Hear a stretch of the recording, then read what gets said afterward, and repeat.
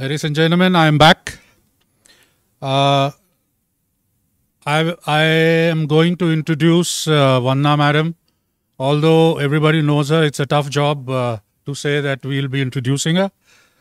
But since we have a huge viewership at this moment, for those who would not know her, it is to say she's presently serving as the Senior Economic Advisor in the Ministry of Civil Aviation. She is the Divisional Head for Economic Regulations, Air Cargo, the Indian and Global Economic and Competition Issues, Tax and GST Matters, Aviation Financing, Aircraft Leasing, Aircraft Manufacturing and MRO, Developing Aviation Passenger and Cargo Hubs in India, and Data Ecosystem Development. She has served in various ministries and departments of the Government of India, gaining on-the-job knowledge and experience of economic administration, particularly infrastructure development with public and or private participation, trade policies, industrial policies, fiscal policies, foreign investment, external debt and capital markets, and center-state financial relations. She also has experience of handling internal and external security, law and order, disaster and crisis management, political, judicial and external affairs, atomic energy and space sectors. She has been a trade negotiator for India on the Doha development agenda of the WTO for about 12 years, and has also held responsibility for settlement of intergovernmental disputes under international trade laws. Ladies and gentlemen, it is my honor to request Ms. Vanna Agarwal to kindly say a few words. And Madam, over to you. Thank you, friends. It's always very difficult to speak after I've been told that I'm perhaps 100 years old with the list of experience that has been recounted. But no, cargo, as everybody knows, is my favorite subject. It's something I got into 3.5 years ago. And the journey from then till now on air cargo has been stupendous, simply because we were able to find the synergies between the different supply chain stakeholders. We were able to find value realization for everybody in the supply chain. And we were able to work in unison toward better performance metric. The results are for everybody to see. And in terms of where specifically we went and addressed ourselves, the first area was in policy and regulation space. Fortunately, the National Civil Aviation Policy of 2016 had provided a fairly important platform for us to leapfrog from. And working with ACFI, at that time led by the president was Tushar Jani, and now with Cyrus Katgara, and their entire teams and the entire ACFI and other fraternities. We worked to develop areas where specific attention was needed in the policy and regulatory space. We worked with the international community as well, and Glenn Hughes has been a particular compatriot, partner in crime, I would say, in this endeavor. And we worked out the national air cargo policy outline. I mean, it's a euphemism for calling it an outline because it has all the core elements of the national air cargo policy of 2019 that came out. One of the unique aspects of that policy is that it has embedded in it an implementation action plan. and we have been working diligently on the action plans since then. Many successes, some which have been deflected a bit because of the COVID pandemic, and also actually prior to the COVID pandemic by the global economic slowdown. When I say deflected, I don't mean that they were put to rest or we forgot about them. It's just that we found the need to recalibrate our thinking on some of the implementation plans that we had.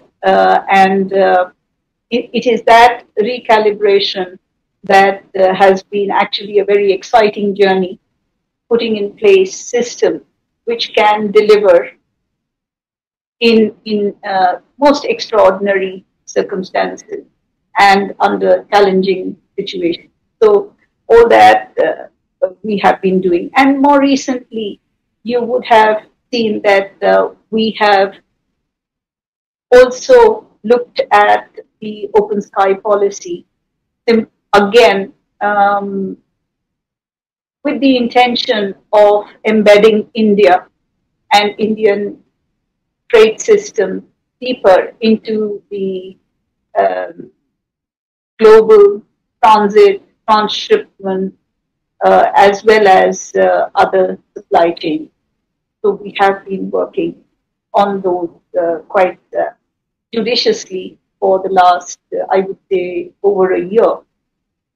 In particular, after India found that its carriers were gung-ho enough to bring in dedicated freighters into the country on these terms. We worked on infrastructure development, and I'm very happy to say that if we take on a net basis, pan-India basis, the air cargo infrastructure is nearly 3 times the actual volumes that we are seeing moving from India and from and to India. And that gives us a lot of comfort that there's not a lot of financial investment or time-consuming works programs that are required to put in place to allow for the growth to continue for air cargo. That doesn't mean that there aren't areas, especially the regional areas, and those in tier 2, tier 3 towns, where we are seeing very compelling growth, where infrastructure does need to be created. And fortunately, these tier 2, tier 3 towns are all with the I class, and we have a very strong program which has been put in place by its dynamic CEO and other members of the I class. So we in the ministry do feel that we will be able to address the physical infrastructure lacuna as well. If we look at India's passenger and cargo, we know that we are serving more than 343 routes, which cover more than 52 countries with 76 airlines and from over 100 airports which are providing cargo. Taken in a proper perspective, that in itself contains the seeds of India's leap forward in cargo. We are obviously punching way below our weight where air cargo is concerned for historical reasons, but I think we are willing to, we are ready to address those negatives. Under COVID, also, we saw a remarkable resilience of the physical infrastructure. We saw a remarkable resilience of the IT platforms, which have really served us very well. And most importantly, we saw that the airlines and airports continued to serve without a single day's break under very safe conditions. This is a remarkable story. I can't show the graphs that reveal in without the necessity of words how our journey has just been an uphill one in air cargo under the worst conditions. We started with 17% of the pre-COVID level, and in January we are now at 94% of the pre-COVID January 2020 level, and this is no mean achievement. It was done under very challenging circumstances. And I must state that our entire freight forwarding system, the agents themselves, I don't think they slept. They worked solutions. They found that problem resolution was their forte. And they did it, and I can only compliment all of them from the part of Government of India. Where domestic cargo is concerned, that's an even better story because propelled by agri-perishable, we are seeing that the cargo handle is over 97%, and so it is basically the international freight where we suction out of the international belly capacity, which is a little bit of a drag still, but we are working forward on that. Even under COVID, where people were talking about lack of financial wherewithal or a liquidity crisis, we've actually had new cargo terminals being built and put into operation during the pandemic situation conditions. For instance, Surat, Indore, Bhopal, Jaipur. These are some of the success stories which have got operationalized, and please keep your ears open and your eyeball on India, because you're going to see much more of that in the coming days and months. I've spoken a little bit about Krishi or agri-perishables. India is, as you know, home to some of, well, the second largest vegetable production, fruit and vegetable or horticulture production in the world, and so on. I don't need to go into all the fisheries and other details as well. These numbers are available.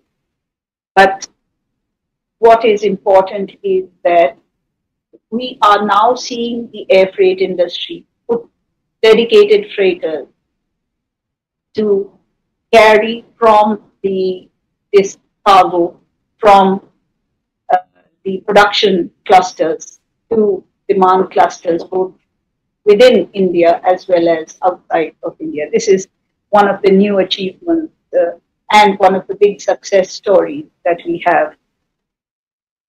We've measured, in a very measured way, we have put in place a incentivization system for domestic movement of air cargo from the disadvantaged hilly areas of the northeast, as well as from the four Himalayan states and of Uttarakhand, Himachal Pradesh, Jammu and Kashmir, and Leh Ladakh. Now, the other big story that India, I think, has to share with our dear fraternity is on the vaccine movement. It has, we were asked within a period of to move consignments domestically to 60 consignee points starting from the third day. And as you know, this is temperature sensitive cargo. And we could find uh, the complete, I mean, completely seamless movement of the vaccines taking place with not a single mishap anywhere. Um, since 12th January, it has become a regular feature um, domestically to the 60 consigned point. I think this is uh,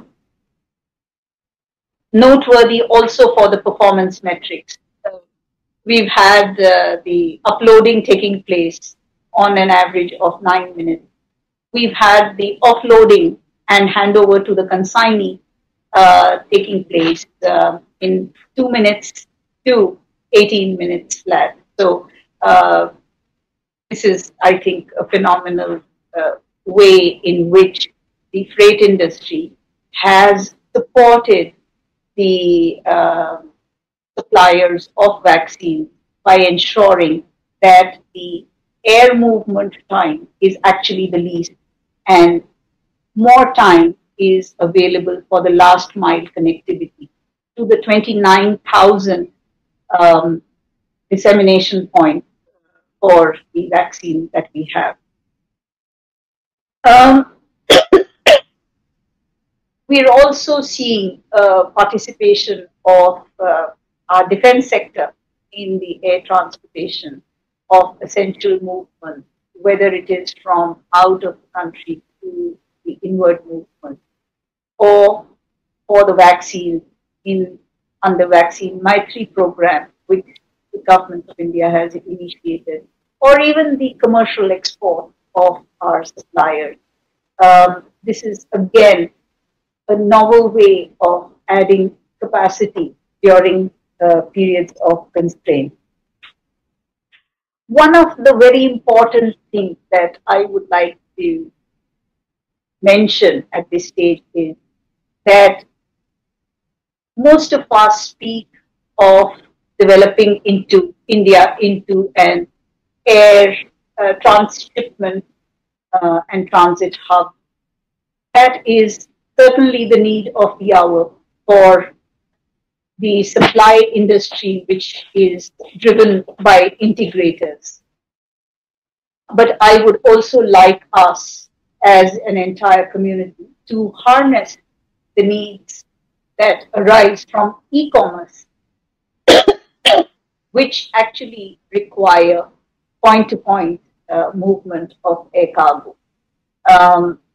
And importantly, for there to be a seamless uh, interoperability between these two systems of air freight movement that would take place. Um, what is important is also that India is situationally, we've always heard of the um, India being a large manufacturing center, India having a huge demand or a consumer base within itself. But something that our freight industry had not looked at while looking at the transformations of needed for the supply chains was that two-thirds of the population of the world can actually be reached or connected from India within a 5 to 5.5 hour radius. And that, if we look at it, is also the huge strength of our airline as well. Not that we don't have the capacity to go long haul, we do, but most of our carriers today are able to meet this requirement quite readily. And so it's important for all the countries to partner with us on this so that we can realize this enormous potential for the healthy growth of global cargo and meeting all the destinations within not just EU, US, and others that have been, and the Middle East, which has been our focus, but also in the in Central Asia and in other regions of the world. On IT, I'm very happy to share that we are on a strong path of going digital with faceless process mechanism. We have been making domestic digital corridors and also international dedicated physical freight corridors as well as digital freight corridors. This has been, I think, one of the measures that India has taken a lead on in the world. And I'm sure it will develop further. I'm also very happy to report that India's aviation IT has found its space and leadership in the world because it is India's aviation IT company which have been developing the air cargo community system in many parts of the world now. There is a huge amount of interest, not just for the the airport community, but also inter-airport community. And let's hope we will truly become an IT-driven global platform. I cannot but share with you that the IT booking portal that had been brought out in India by the private sector way back in March 2018 still remain underused. And that is something that continues to bother me as to what is it that is not allowing a fuller use of those very valuable IT platforms because they enable multimodality, they enable first mile, last mile connectivity, they would enable advanced information to flow from the consignor to the consignee quite seamlessly, and all the regulatory agencies would be in a position to provide their decisions and declarations quite readily and in advance so that the entire air cargo system benefits. We have also seen expedited movement on the land and air multimodal front. This is something, again, that we had put in place some 2.5 years ago, and it remains a very successful venture. We have a number of land customs stations bordering our neighboring country, and we have been now using those land customs stations to harness the movement of cargo quite seamlessly in bonded carriage without multiple intervention and with security and safety of carriage as well. I can only say that where our vision lies is now to transform our Fly from India logo and desire or vision to fly from and via India, so that the two serious movements or systems that would need to be put in place quite readily, which is the transit and transshipment hub for integrated, and also the e-commerce related point-to-point warehouse to warehouse movement of cargo with first mile and last mile connectivity on the road or through air provided for, again, seamless. This is something that we will be working toward quite readily. I wish my friends from the ACFI and all the global community, cargo community that is present here with us, all the very best. And we have exciting times, not least because there is uncertainty about when the COVID contagion will be tethered by us to a more manageable, uh, what can I say, impediment. But also when we will be able to find the propulsions and the key enablers of growth being given their true space in a competitive, market-oriented. So, as all of you know, we have not been able to provide budgetary support for the aviation fraternity in India. And yet, as I hinted earlier, if you look at the charts and graphs of the air cargo movement or the performance of our airlines, our airports, our MROs, of all other allied and sectors, there is a steady upward trend, which is most unlike many other countries, including those who are bigger in terms of sheer volume than us. So with these words, I wish the ACFI and this event all success. Thank you. Yeah, no, thanks, Vandana, for that always enlightening speech. You know, we are just talking behind your back and saying how passionate you are for air cargo, and we are so happy for your passion on air cargo because everybody is so passionate about passenger, but air cargo took the back seat, and for a change, now air cargo is every time in a lot of news on air cargo. And even I was surprised the airlines in the in-house magazines have started putting a few pages on air cargo, which was never existing before. So, viewers, just kindly be a little patient. We are waiting for the minister, Mr. Hardeep Singh, to come in. In the meantime, Vandana,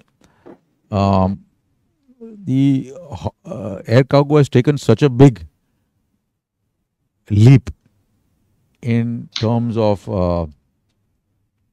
knowing globally. Suddenly, air cargo is all the buzzword. So, and I've seen that the ministry has really supported air cargo. They've just gone out of the way, not only because of vaccines. Of course, it started with vaccines, but then it's just blown off all over the place. They're allowing free freighters, allowing everything. The permissions are much faster. So I want to thank you. And if you have any comment on that, let our viewers know about it also. We've got almost 1,000 viewers coming in. Right, Arvind? Now, what's the count? Final count on viewers? 1,100 to 1,200 viewers now. So I think it's one of the largest conferences you are on. Okay, we'll have the event video being played just now till the minister gets in. Say one thing. Yeah, sorry. Yeah, Vandana, go ahead. Our airports, whether the JV airports or the I-classes airports, they have been the fulcrum from where the air cargo could take place. I found that they were providing solutions as well, thinking out of the box and reaching out to everybody. This, a lot of the air cargo fraternity used to tell me that crisis brings out the best in the air cargo industry. And that is really so. And airlines are also today realizing that a lot of their salaries of their people is coming simply because cargo is moving. So, Honorable Minister is here, so I will break off now. So that.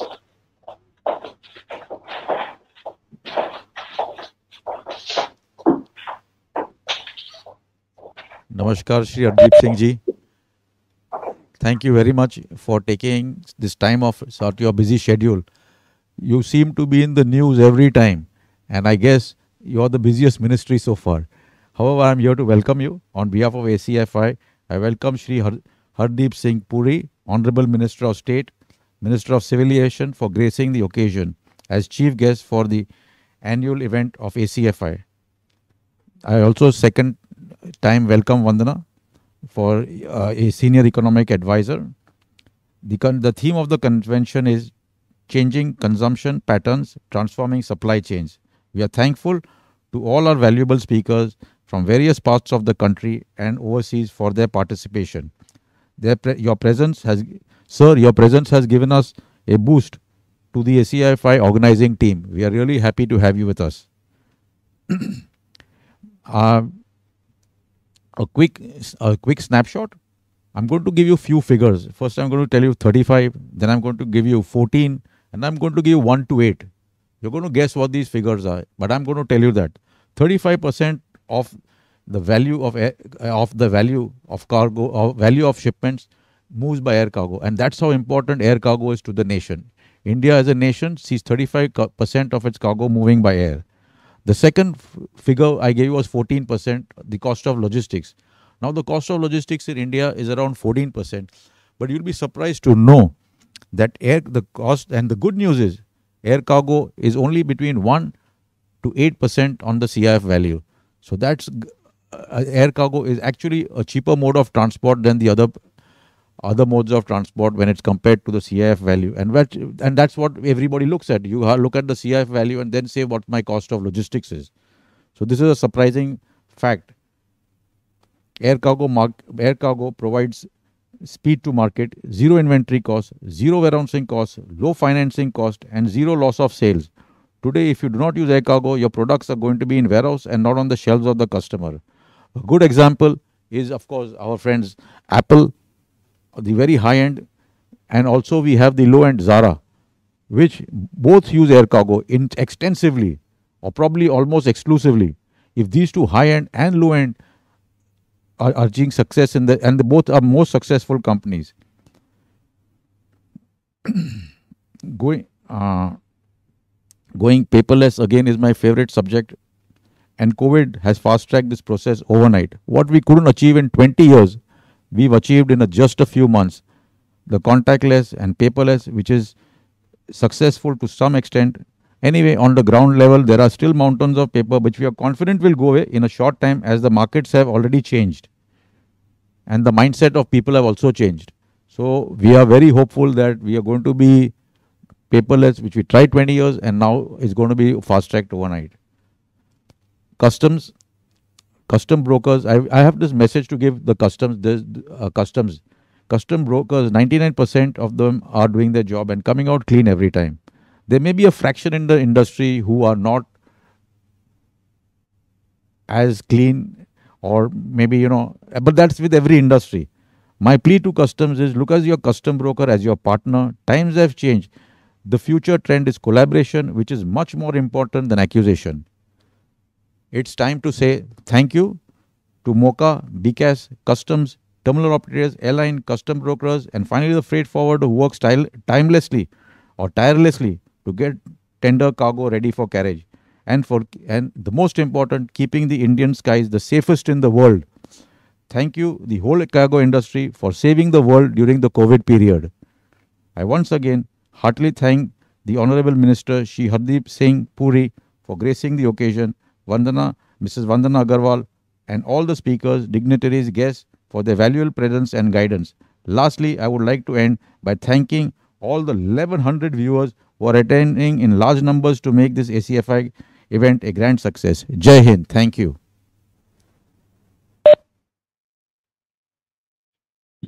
Arvindji, Yash, Mr. Hardeep Singh Puri, I'd like you to say a few words of wisdom. You've been saying a lot of wisdom to everybody else. Let our whole viewership have your wisdom too. Thank you. Am I audible? Very clear. Okay. Shri Cyrus Kargara, President of the Air Cargo Forum of India. My colleague Vandana Agarwal, Senior Economic Advisor in the Ministry of Civil Aviation. Captains from the cargo industry. Esteemed speakers, distinguished participants, ladies and gentlemen.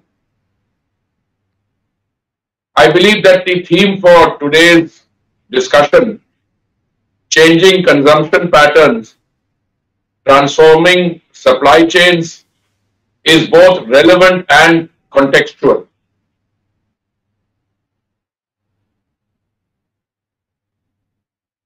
if you were to make the statement that COVID-19 has had a disruptive effect, I believe that statement would qualify for the understatement of not the year but the century. All sectors of economic activity have been severely affected as a result of the pandemic.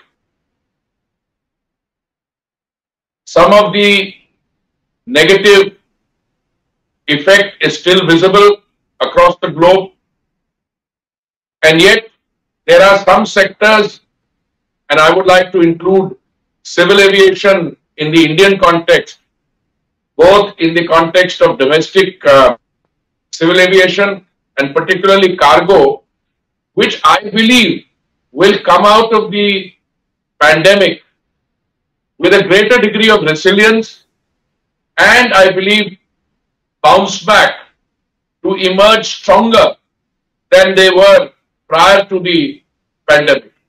This might sound a little startling to those of my colleagues who, if I may be allowed to say that, get easily taken in by the somewhat pessimistic and negative discourse that characterizes our current existence.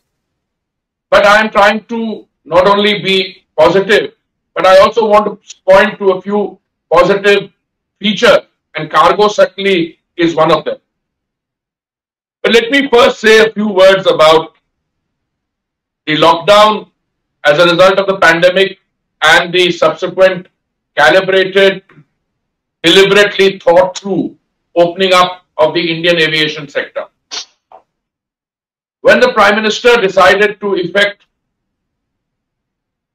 a total, complete lockdown on the Indian economy, we ceased normal civil aviation operations as we understood them, both domestic and international, with effect from 25th March. The quarter which followed April, May, June of 2020 witnessed a 23.9% contraction in the economy. But the subsequent opening up of the economy has now produced a degree of optimism, and not only we, that is the economic survey of the Government of India, the Ministry of Finance, but even the International Monetary Fund is saying that the Indian economy is poised to register a growth of 11.5% of GDP in 21-22. But let me come back to the civil aviation sector. A total lockdown on 25th March did not mean that we closed shop. In fact, my colleagues, under the able supervision and stewardship of my colleague Vandana and the others, they introduced a number of very innovative and highly successful programs. One of them was Lifeline Udan. Lifeline Udan, which the Ministry of Civil Aviation, led by the Secretary, oversaw, brought back 1,500 tons of medical supplies from outside India. It also succeeded in utilizing domestic resources to transport 942 tons or thereabouts within the country from larger metropolitan areas to small cities, those which had very limited connectivity, and we have proceeded thereafter to carry on. That 1,500 metric tons which came now grew to 1,900 metric tons. Lifeline Udan continued till we were able to now normalize civil aviation operations up to an extent. Let me give you an example. When we opened domestic civil aviation in May, towards the end of May, I think 25th May or thereabouts, after a period of total lockdown of domestic civil aviation, we had 30,000 flights on the first day. Today, I'm very happy to inform you that when I get the figures for the previous day every morning, when I see a figure of 300,000 or 310,000, that's the normal. I'm hoping that within the next fortnight or so, and certainly by the end of March, we will be at pre-COVID levels or even higher. The opening was slow, calibrated. As I said, when we opened up on 25th May, we had 30,000 passengers traveling because we had opened only 33% of the domestic traffic. We raised that to 45%, then to 60, 70, and currently we are at 80%.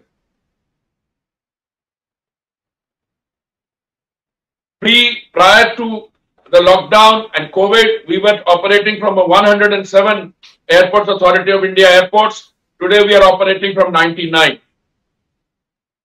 Our endeavor to return to normalcy has, I think, by and large, been able to overcome the roadblocks, some which were natural and only to be expected in a pandemic, but others, if I may say so, were man-made. They were created by some of us. Let me give you an example. We had to navigate a difficult terrain. Some of our own people involved in the industry decided to take us to court, so to say that these central seats should be left vacant. We established a committee with 3 eminent medical practitioners, the head of ICMR, the head of the All India Institute of Medical Sciences, and another famous doctor, Dr. Naresh Trehan. They gave us a report. We were able to establish by and large that civil aviation is the safest mode of transportation. Safest, safest are relative terms. None of us is in a position to guarantee 100% safety on anything. But you have to compare it to other modes of transport. What are the other modes of transport? Surface transport, railways, transportation by bus.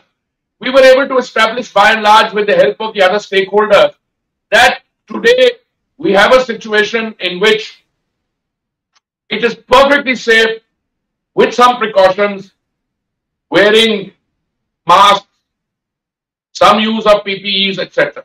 So whilst we were getting our healthcare and health sector sorted out, domestic civil aviation was beginning, and I'm very happy to hear today we utilized the time, the period between March of 2020 and the current date to revive and reclaim. So when the president of the Air Cargo Forum was telling us about the relative cost of air cargo operation vis-a-vis others, well, that is something I have always believed in.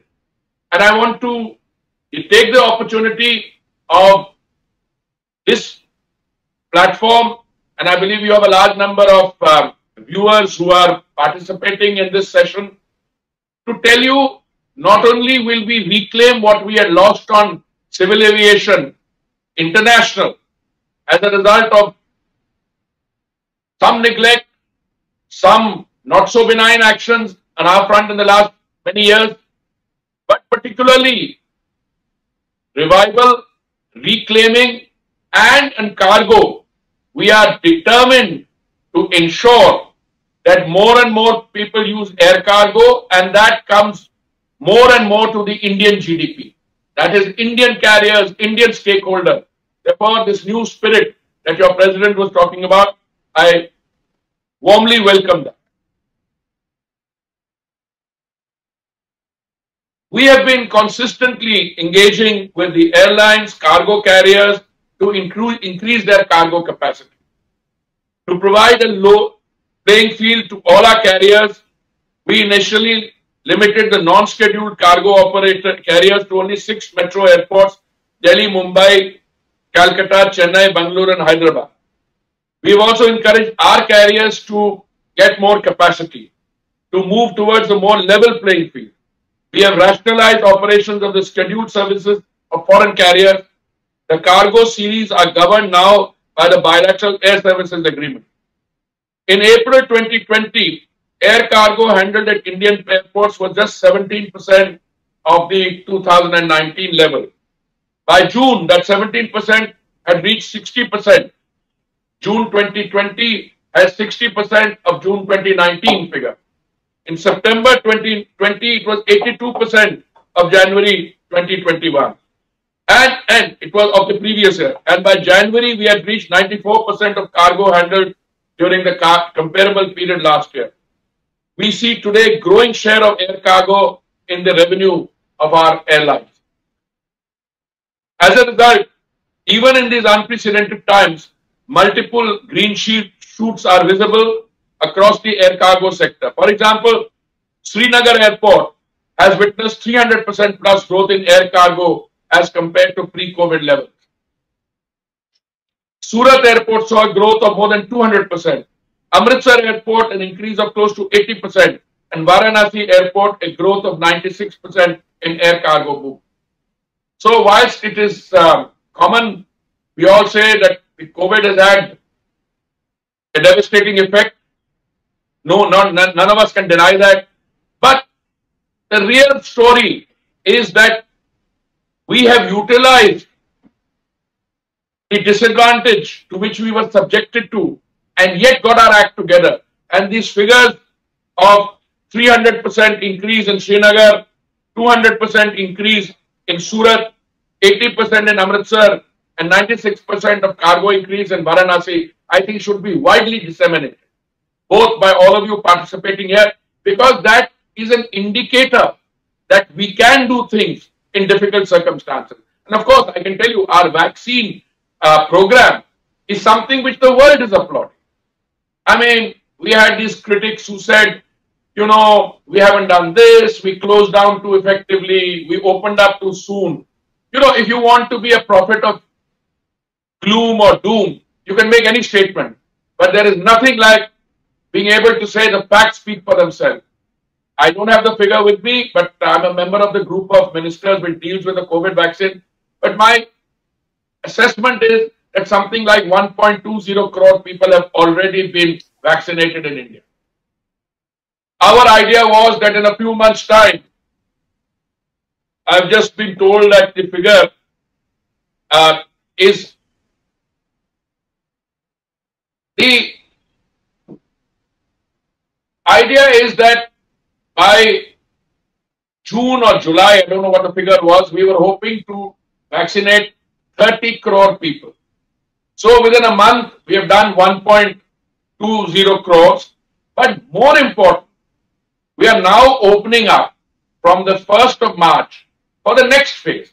That is those with comorbidities above the age of 45 and senior citizens who are above the age of 60. They will freely be able to access the vaccine. At the government centers, it will be supplied free. In other places, at a nominal cost. Now, where does that leave us now on what we are discussing today? My assessment is civil aviation will receive a big boost in overall terms, in terms of passenger traffic. The availability of the vaccine, both in India, and we are an example for the world. We are one of the 5 countries in the world which is manufacturing the vaccine. And I believe we have probably one of the most well-structured programs providing for production, transportation, and last mile connectivity on the vaccine. I monitored one of these days, a few days ago. It took us between 2 to 8 minutes to load the vaccine onto an aircraft and between 6 to 20 minutes to take it off. I mean, you can't do better than this. And this would not be possible. And I don't think the credit to this belongs just to civil aviation and the airport. It belongs to all the stakeholders. A truck comes up right up to the aircraft. Effortlessly, the cargo goes into the hold, and plane takes off within minutes, lands at its destination, and the whole chain works. That is what I call the beauty of being able to rise to a challenge. In the civil aviation sector overall, I'm used to saying, so I apologize to those who've heard it before. Today, airport development, airport privatization is the big message. In 2006, the then government privatized the Delhi and Mumbai airports, and those are there for all of you to see. When I joined the Indian Foreign Service and I was going on my first posting to Japan in the year 1975, or I think January 76, the traffic in Delhi airport was, then it was called Palam International Airport, 1 million passengers a year. Today, Delhi airport does 70 million passengers. And the fourth runway, which is coming up and is likely to be available before too long, we will be doing close to 100 million. With Jewar airport coming up between Delhi and Jewar, we'll do 140 million. Mumbai does 55 million. Another airport coming up in Navi Mumbai will go up to 70, 80 million. But cargo today is the real story because civil aviation, privatization of airports, the two airports privatized in 2006 generated money towards the end, till the end of December 2020, up to 29,000 crores. That is the money which made it possible for us to build the other airports. We have currently 100 airports under construction. These 100 airports include many greenfield airports. Before I became Civil Aviation Minister, a decision had been taken in November 2018 to privatize 6 airports. I'm very happy to inform you, work is under progress on that, and we are now looking at another 6 plus more. Meanwhile, traffic, we have a penetration of only 7%, which means out of every 100 Indians, only 7 fly. We were registering rates of growth of up to double digit, 17% recently. May I just say that I personally welcome the focus on cargo. My colleagues, the secretary, all senior officials, part of the management of the ministry, we are going ahead to ensure that cargo operators, all the other stakeholders receive the encouragement that is their due, and that cargo operations become a major revenue source, not only for our airline, but for all those operating. Therefore, I welcome the convening of a platform like this, and thank you very much for inviting me, and I wish you very successful deliberation. Thank you very much. Jai Hind.